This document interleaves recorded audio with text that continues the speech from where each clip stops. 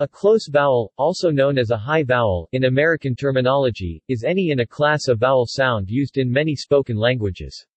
The defining characteristic of a close vowel is that the tongue is positioned as close as possible to the roof of the mouth as it can be without creating a constriction. A constriction would produce a sound that would be classified as a consonant. The term close, as in the opposite of far, is prescribed by the International Phonetic Association. Close vowels are often referred to as high vowels, as in the Americanist phonetic tradition, because the tongue is positioned high in the mouth during articulation. In the context of the phonology of any particular language, a high vowel can be any vowel that is more close than a mid-vowel. That is, close mid-vowels, near close vowels, and close vowels can all be considered high vowels. Partial list.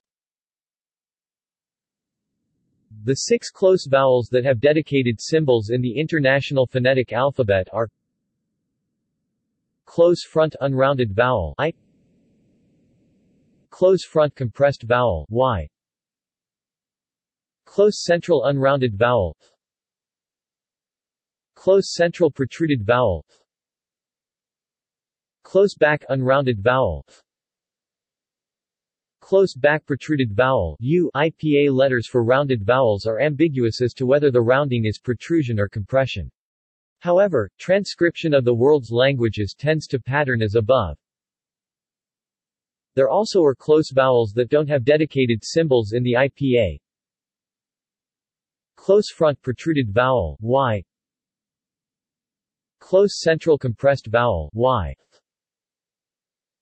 close back compressed vowel U. Other close vowels can be indicated with diacritics of relative articulation applied to letters for neighboring vowels, such as I or for a close near front unrounded vowel.